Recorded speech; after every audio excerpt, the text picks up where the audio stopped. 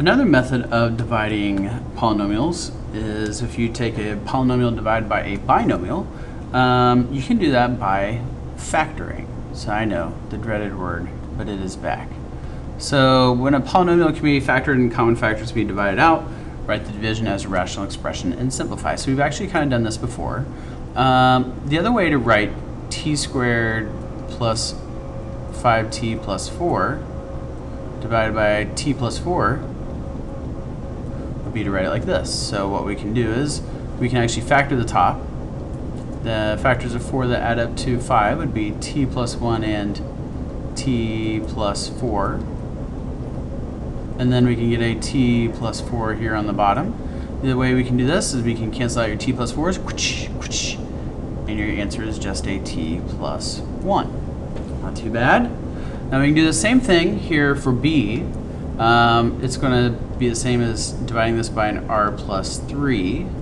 So that should actually be a hint. If you're going to have an r plus 3 on the bottom, you're probably going to have an r plus 3 on top. So since you have this 2 out front though, we do have to multiply 2 times negative 3, which is going to be negative 6. We'd factors negative 6 add up to the 5. So you have negative 1 and 6. Oh hey, there's actually our first one. I'll write out the other factors anyway. That way you can just double check my work. The only factors that are really going to work would be your 1 and 6. Now that doesn't mean this is r minus 1 and r plus 6.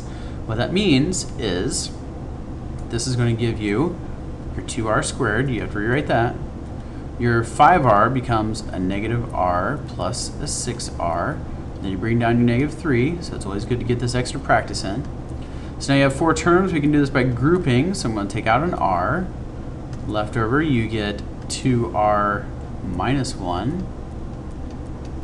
And then your second set of parentheses, 6r minus 3, you can take out a positive 3, and you're left with a 2r minus 1.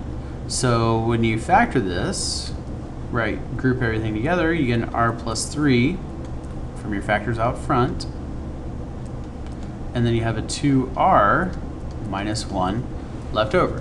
So now we can go into cancel mode, and you're left with just that ugly thing. I don't think that's how it's supposed to look.